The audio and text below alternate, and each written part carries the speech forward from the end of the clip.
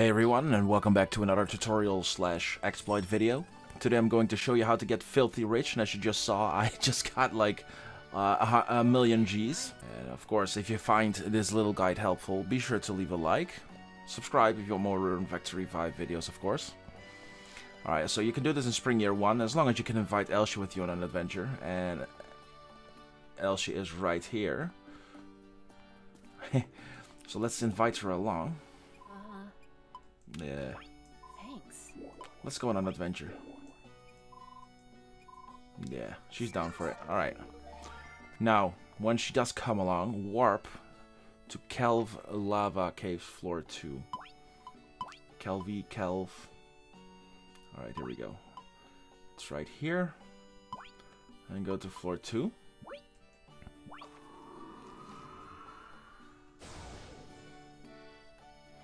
Alright, this is my favorite place to do this at, and it's one of the easiest as well to get damage. Because you need to get some damage.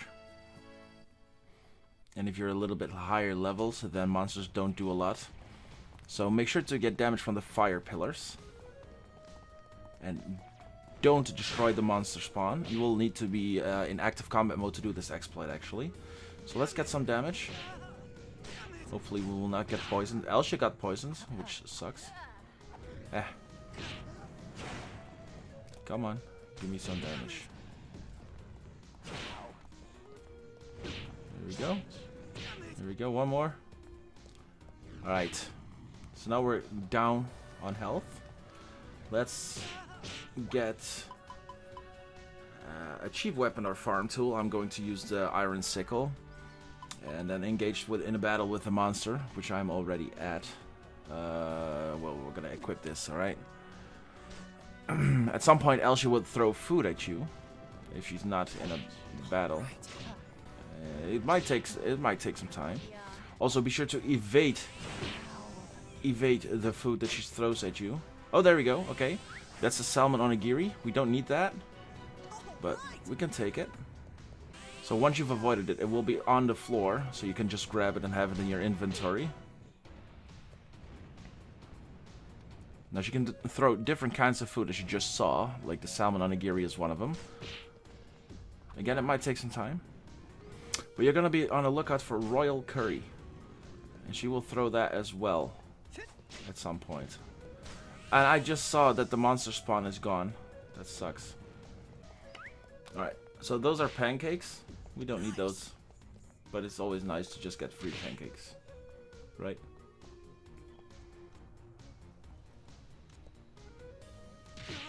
Come on, I'm still in battle, Elsje. There we go. There you go. That's the royal curry. So you want this? The royal curry. So, if we're going to look at its stats, look at that. You can sell it for 500,000 Gs. That's what you need. So, once you have this curry, go back to your farm. Alright, so we're at our farm. Here we go. Look inside. We're gonna, well, just throw the pancakes in there as well, why not? Here we go, royal curry, put it in there. Now look. Estimated earnings, 503,120 Gs. Now, you can do this all day, and she might throw more royal curries at you, or like more other foods at you. It's random, but there's a big chance you will throw the royal curry, and it's 500,000 each. So this is the exploit basically. And again, if you like this guide, please leave a like, subscribe, leave a comment down below on how you would make your money, and if you're going to use this method. Thanks so much for watching, and I'll see you guys next time. Bye.